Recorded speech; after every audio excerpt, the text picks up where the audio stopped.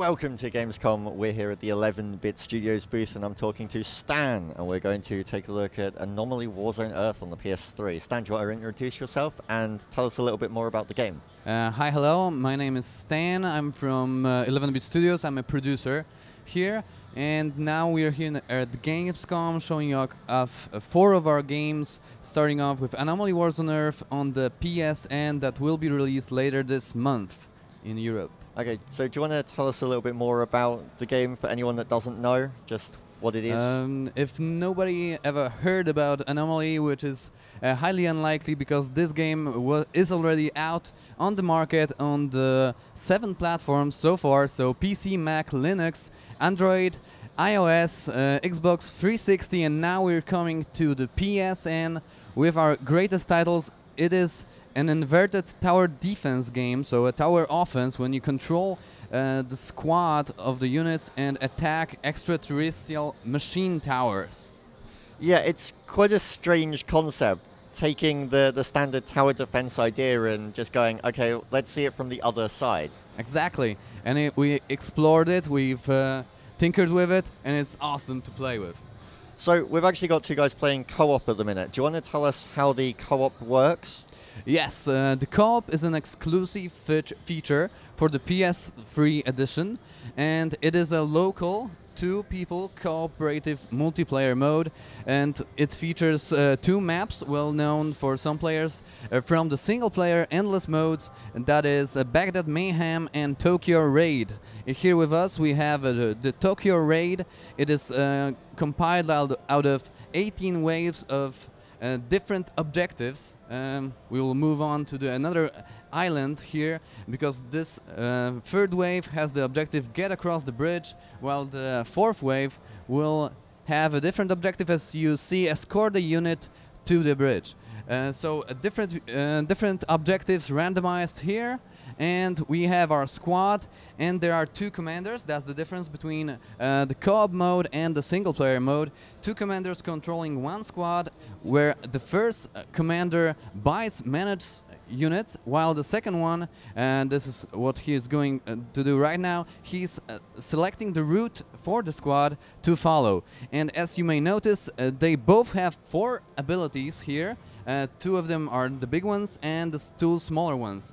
The big ones are the abilities that each of them can throw by themselves, while the second 2 smaller ones are the abilities that they can boost. And here we can see that they boosted each other's abilities, and there's a boosted repair, and now there's a boosted decoy right here. The boosted abilities gives the larger range, more durability to the ability, and of course the greater power of it.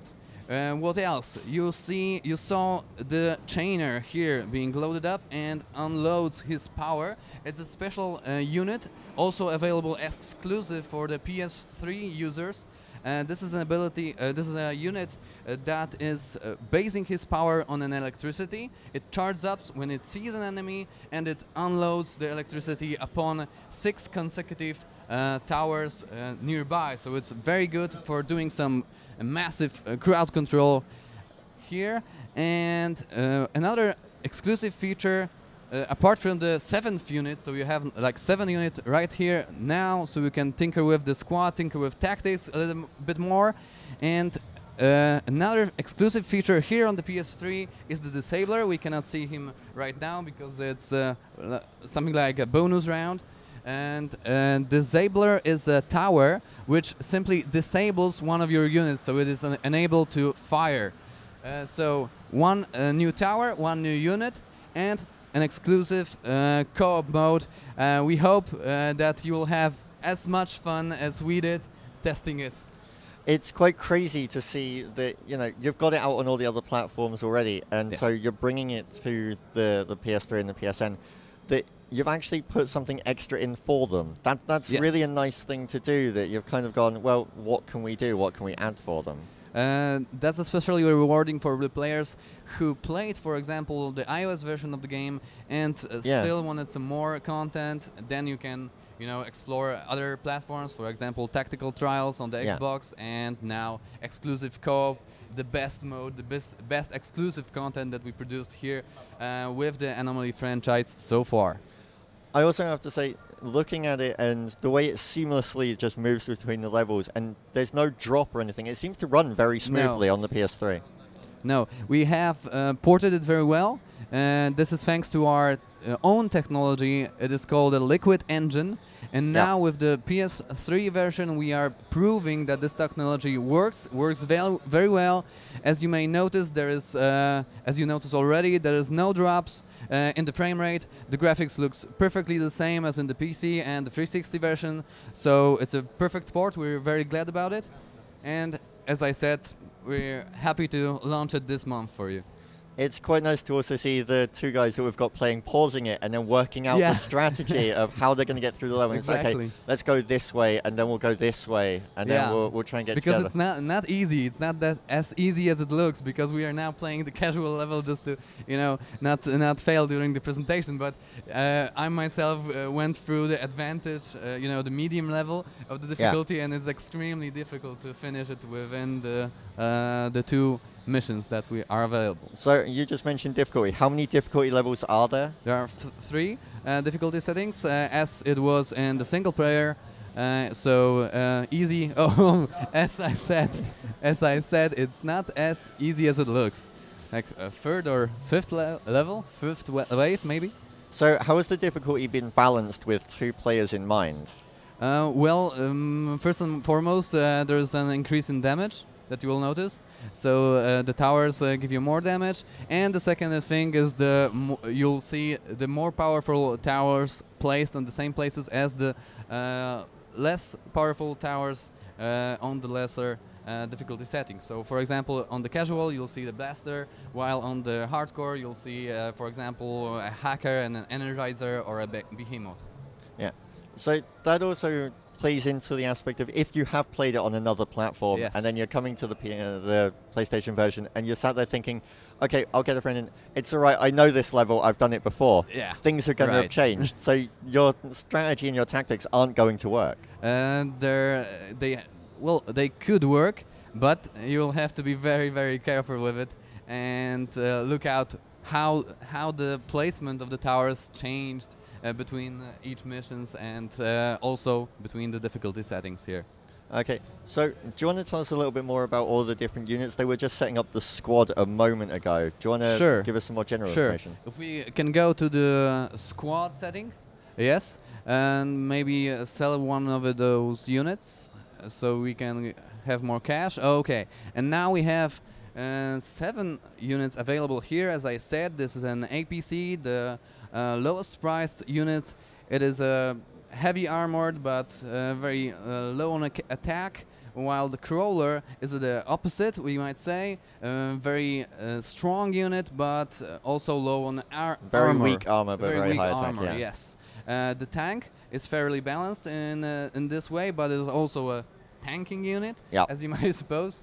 And the shield is a special unit which gives force field in 2 nearby units, so one riding on the front and one from behind. I always found myself using a lot of shields. They seem very useful. You have to be careful with it, but they can be very tricky when faced with the storm rays, which sucks out the energy of it. Yes. So it will be wise to sell the unit then and.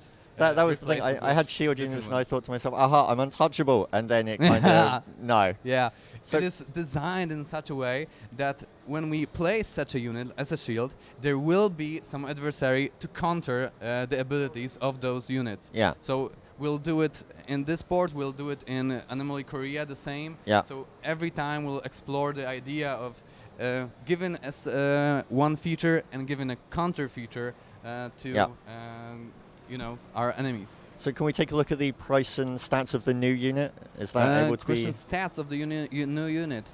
I think that if we buy the APC and sell the tank, we'll have more money, so we can see it more clearly. Yes, and the stats for the new unit, are over there. So it's, as you see, on the basic level, it's fairly high attack, but fairly low armor. Well, even the lowest a little bit lower than the crawler in the case of attack, and very low on the armor. But as I said, it has hits the chain up to ability. 6 units. Can we Consecutive units. Can we get to see it? Can we try it out a little? Let's try it out. It's the best on the okay. It's loading up right now. And now it unloads, but you have we haven't seen it. Okay, and it hits 1 unit if no units are nearby. Same here.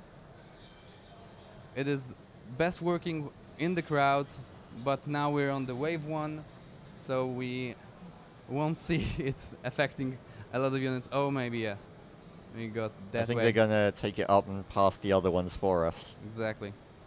The effect that it's firing out looks very, very nice. Yes, and take in mind what can you encounter during this during those waves. Remember the hacker? Yes. This is the unit that hits the ground. There we go. And yes, there we go. And turns your units against you. Yes. So you can use it with the chainer to load it up. And then chain across. And chain across. That's very dangerous. And load against the tower. So it's very useful tactic in the further on for more experienced players.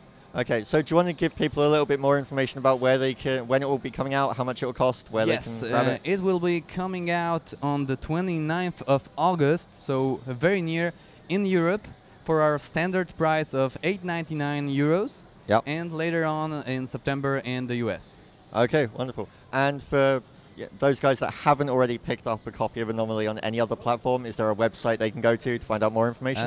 Of course, there's a basic website of www.anomalythegame.com. Yep. But you can also access it via our company website, so 11bitstudios.com.